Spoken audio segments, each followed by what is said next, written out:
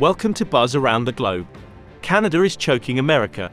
More than 100 million people in America are living under air quality alerts caused by Canadian wildfires, according to the U.S. Environmental Protection Agency. These air quality alerts range from Code Orange, which means unhealthy for sensitive groups, and even above. The region includes much of the Northeast U.S., extending to Chicago to the west and Atlanta to the south. The Canadian wildfires are presumed to be the main cause, though localized emissions and meteorology could also play a factor.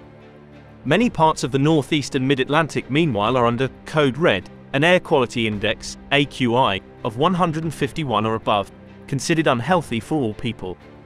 Winds have carried smoke hundreds of miles from Canada's Quebec province, the epicenter of a devastating wildfire season that has ravaged the country. The EPA said it encouraged Americans living in affected areas to check their AQI throughout the day and take steps to reduce their exposure. People with chronic diseases such as asthma or cardiovascular conditions are at higher risk. Children, pregnant women and the elderly are also particularly advised to limit outdoor activity. Do tell us what you think about this video in comments section, and for more news updates, subscribe to India Today.